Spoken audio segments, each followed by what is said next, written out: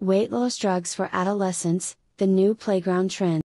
In a groundbreaking move that has left parents and pediatricians alike scratching their heads, the latest trend sweeping through middle schools and high schools isn't a new social media app or a viral dance challenge, it's weight loss drugs.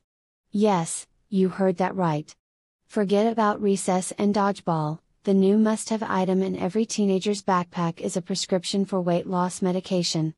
In a bid to tackle childhood obesity and boost self-esteem, doctors are now prescribing weight loss drugs to kids as young as 12. Why bother with balanced diets and exercise when you can just pop a pill? Said Dr. I'm a Quack, a leading advocate for the new trend.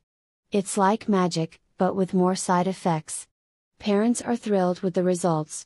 Little Timmy lost 20 pounds in a month and now he can fit into his skinny jeans, said one enthusiastic mother. Sure, he can't sleep and he's a bit jittery, but that's a small price to pay for looking good in the yearbook photo. Schools are also jumping on the bandwagon, with some even considering vending machines stocked with the latest weight loss drugs. It's all about convenience, said Principal Slim Down. We want our students to focus on their studies, not on their waistlines. Critics, however, are less enthusiastic. This is a dangerous precedent, said one concerned nutritionist. We're teaching kids that the solution to their problems comes in a bottle. What's next? Energy drinks for toddlers? Despite the controversy, the trend shows no signs of slowing down.